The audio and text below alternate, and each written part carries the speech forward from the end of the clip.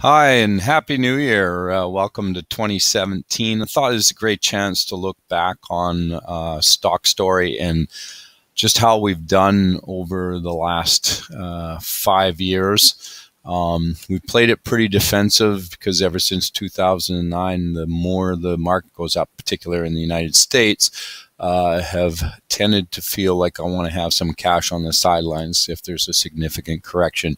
This has we talked about it in the last video, and this is how I invest.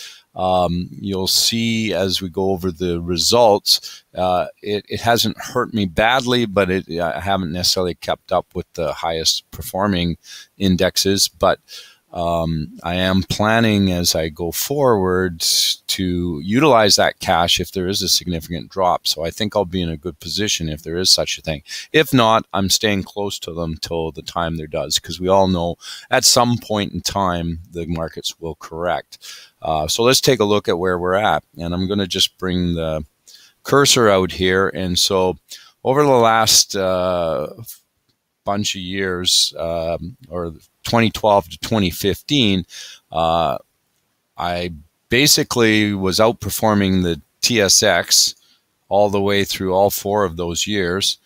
But I also I outperformed the S&P in 2015, but underperformed it in the other 3 years. In the past year, I was with StockStory, I was the lowest performer at 7.39%. The TSX, which has not done very well over the last little while, actually had itself a very good 2016 with a 17.5% return. The S&P had 9.79% return. So I was a little bit lower, but as I've said before, I'm about around 45% in cash, with a little bit of that being fixed income. And I'm waiting. So it's a very defensive position, but it also will protect me in a downdraft, and I'm not too far off. And if we go to take a look at how those averages work, you'll see that I'm quite a bit ahead in the last 5 years of the TSX, and I'm just a couple of percentage points behind the S&P 500. So I'm not too far behind. So if there was a correction, then I should be able to jump ahead on my averages. At least that's the way my plan goes.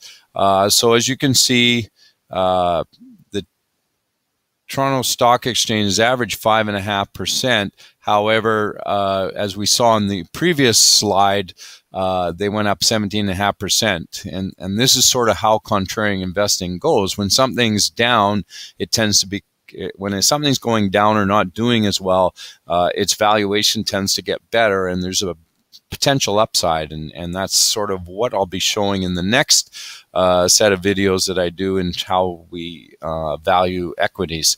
You can see the S&P is by far the leader here at almost 14% return. They've been steady. They haven't in this period of time. They haven't had one down year. The TSX had, I think it was 2015. They were down by around 11%, and that's really hurt them. StockStory is also the portfolio I use for StockStory, has not been down in the last 5 years, and is coming in with a respectable, just shy of 12% return. So, anyways, I will continue to put out videos and show what I'm doing. And I'm hoping when there's a correction that you'll see that I'll jump ahead of the 2 indexes. So anyways, hope you have a great day.